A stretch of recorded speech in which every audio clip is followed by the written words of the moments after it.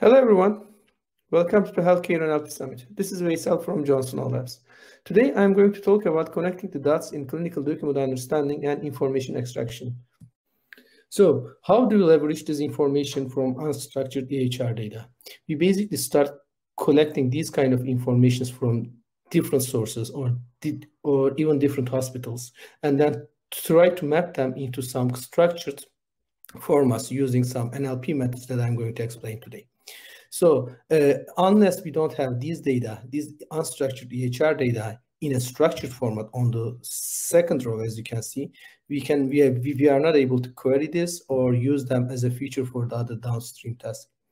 So once we have these data in a structured format, the next step is usually putting these clinical facts into a timeline so that we can find the facts and clinical events in a timeline and then create the history of the patients and then make some decisions based on these events. So we basically try to answer the clinical questions with the help of artificial intelligence. But the problem here is that the systems used in the hospitals or healthcare organizations are usually there to generate like the data in those organizations are usually designed for operations, not to organize data efficiently for research or analytics. So the chances are high that the data that you would working over there will be probably unstructured and hard to collect and hard to extract in knowledge. So as I said, we are trying to putting the clinical facts on a timeline so that we can go back or at a certain point of time, we can make some decisions based on the previous events or facts. So let's say that the patient is diagnosed as a lung cancer at 2016. So we would like to know that if that status will change in 1 month or 3 months, or let's say that this patient will be readmitted to the clinic in certain period of time in the future.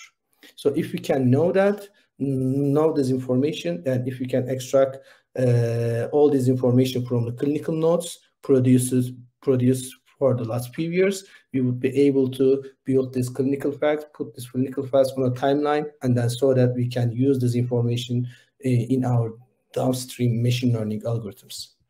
So how do we do this in clinical NLP? I'm trying to explain how we do this at Johnson Labs and which kind of NLP modules that we developed that we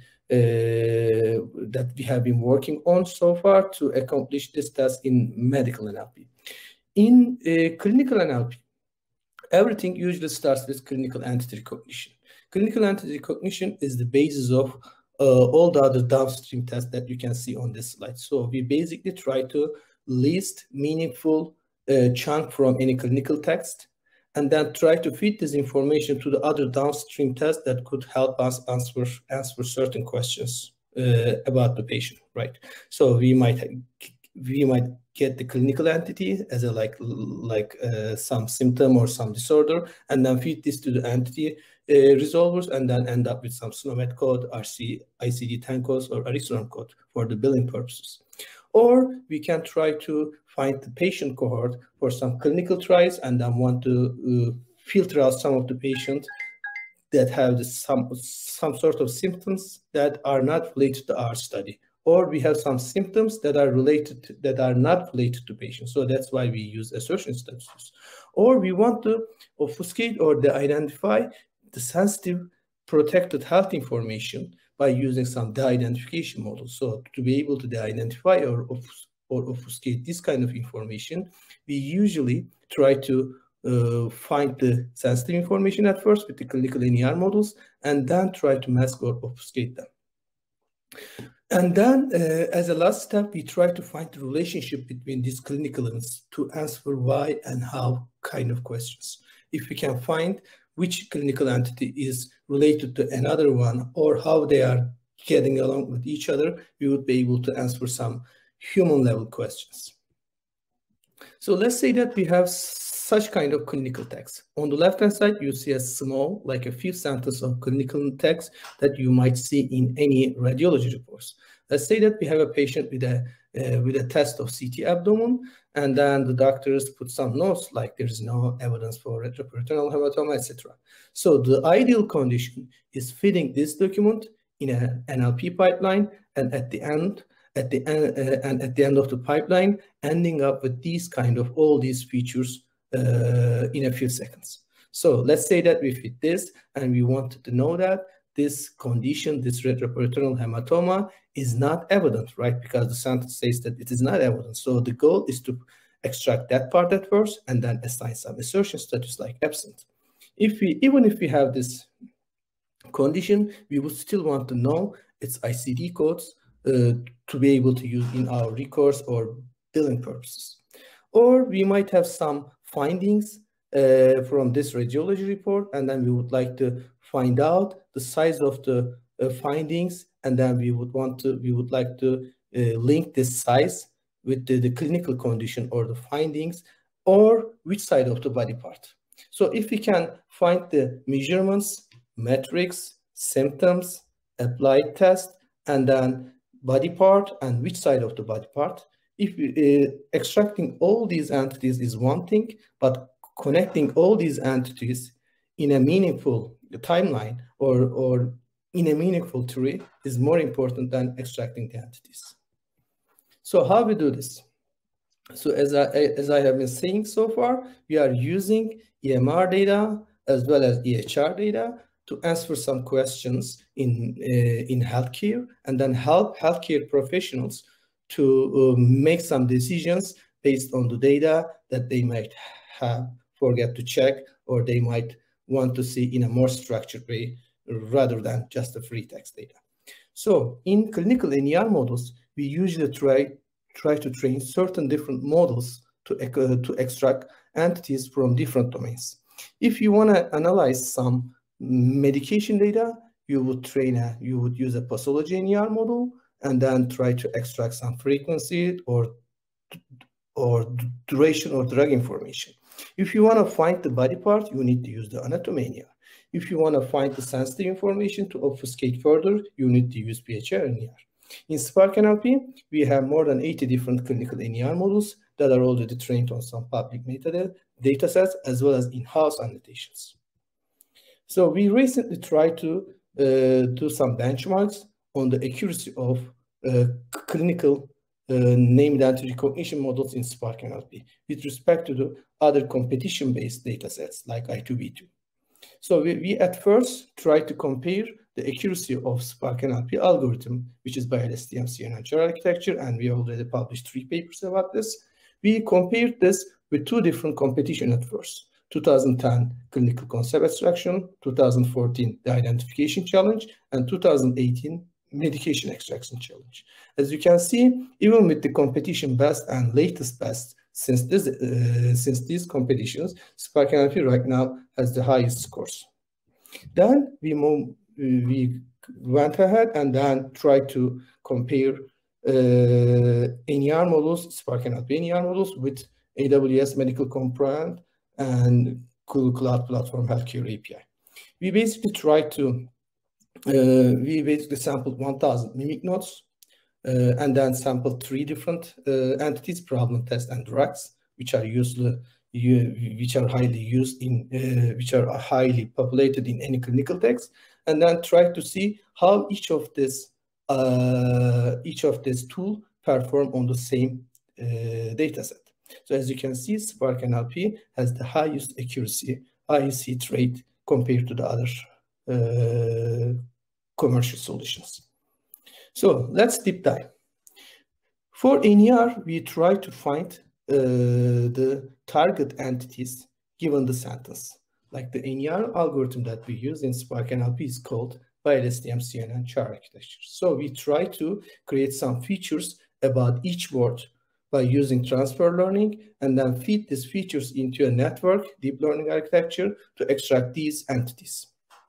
So in this simple sentence, we extract almost more than 10 different entities that we can try to put on a timeline by using the other NLP tools. So in this text, we found out that there is a patient, like a pregnant patient, and her mother has a lung cancer. So which means that we can know that there is a patient with this condition, and there are some other oncological history, not related to herself, but related to her family.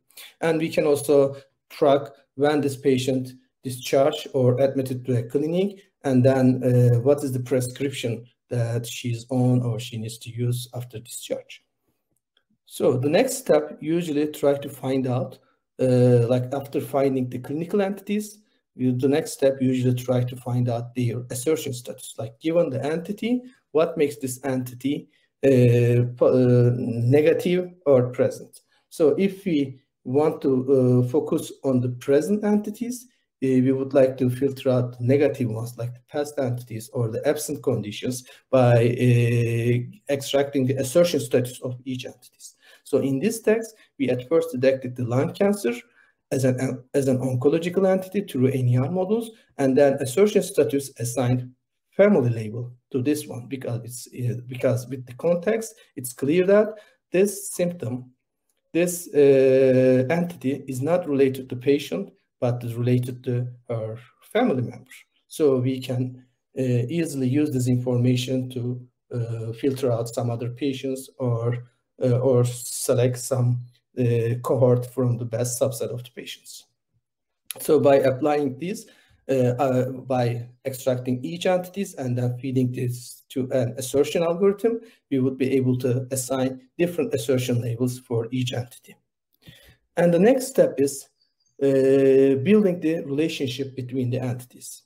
So let's say that we have a CT of abdomen that we want to we want to find which procedures are applied to which body part. So our NER model could extract at first imaging test, like find the CT as an imaging test, and another NER model could find abdomen as a body part. But how we are going to find the relationship between the body part and CT and this radiology test?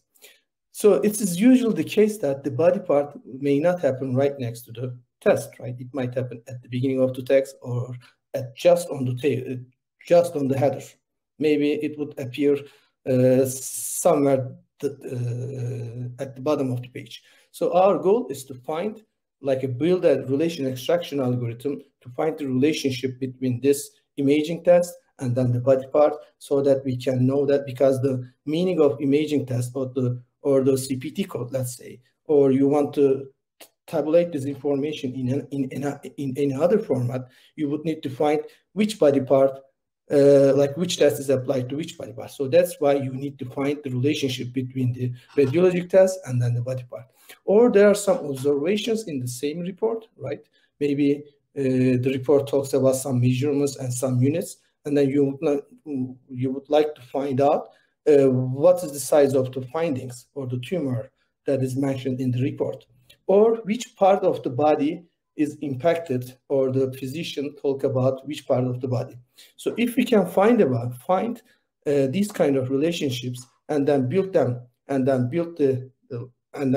connect the dots in backwards and the forwards, you would be able to create the entire holistic picture of a patient. Just by reading one single text, you would be able to create you would be able to populate different tables given these relationships.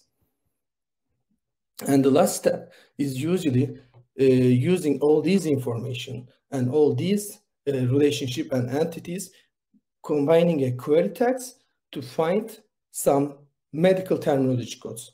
Assume that you want to find the CPT code of the radiology test mentioned in the text. So if you just feed the CT to entity resolver, you would end up with less informative query text. But if you find the body part and then join that body part with the imaging text, you would feed the entity resolution algorithm with much informative text, and then you would end up with almost perfect solution. As you can see, instead of feeding the CT to entity resolution algorithm, if we feed CT of abdomen to the same algorithm, we would end up with this code, and its ground truth explanation is exactly what we need. So if we do the same with any findings that say that malfunctional mass, if we feed this, we would end up with different ICD-10 codes. But if we also find the related or impacted body part that is mentioned in the same text, we would feed this resolver with much informative text, and then the ICD-10 resolver would resolve more like the most similar explanation from the terminology. So that's how we try to connect the dots in medical NLP using all these NER and then the assertion statuses and then the relation extraction and then ending up with the entity resolution algorithms. So this is this slide. I'm just going to talk about how we build such a pipeline in Spark NLP. By all these tools, I will try to combine all these tools in one single pipeline. So let's say we feed a text, and then our NLP pipeline try to extract the sentences, and then they get the tokens, and then using the transfer learning from different embeddings, we assign embeddings for a token, and then feed this information to clinical NER models. Clinical NER algorithms try to find what makes this chunk problem or test entities, given the type of the NER models. Then using this information, we fit this chunk to the birth sentence embeddings, which is state-of-the-art contextual embeddings. We try to find the contextual representation of this chunk, and then try to end up with the resolution for ICD-10 or SNOMED codes. As you can see, we are not just extracting the code, but we are also extracting the billable status or HCC status. How we do this? Because each ICD-10 code is already mapped to some billable codes or HCC status. So by leveraging this information, we train different models by using the birth sentence embeddings, and we try to assign each unstructured chunks to a structured version of from any terminology that you might need.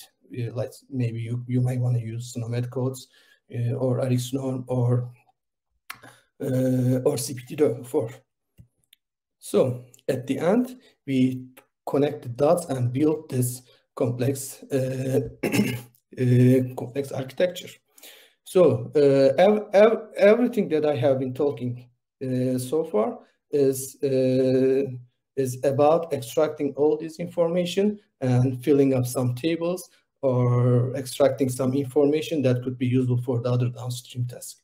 So to make this as efficient as possible and then integrate it into the current IT structure, so we deploy such a pipeline that we connect all these modules, NLP modules, each other, and then deploy it in a Kubernetes environment. Since there are some heavy, like memory-intensive models like ICD-10 or SNOMED resolvers, because they are all fed by the birth embeddings, we try to deploy all into different nodes and then try to write one single interface to communicate each of these modules in a pipeline. So we basically feed a text, and then this document parser try to communicate with each of these annotators in a pipeline, and then extract the solutions that could be digestible for the rest of the other components in the IT systems. So as you can see, even with this complex architecture, just parsing one single document and extracting every bit of information that are connected to each other can take less than 3 seconds in a decent mission like 2-core. So thank you for listening to me. I hope I just tried to cover how to connect the dots in the clinical document understanding and information extraction, and try to explain how we do this in Spark NLP under the roof of Johnson Labs. Thank you.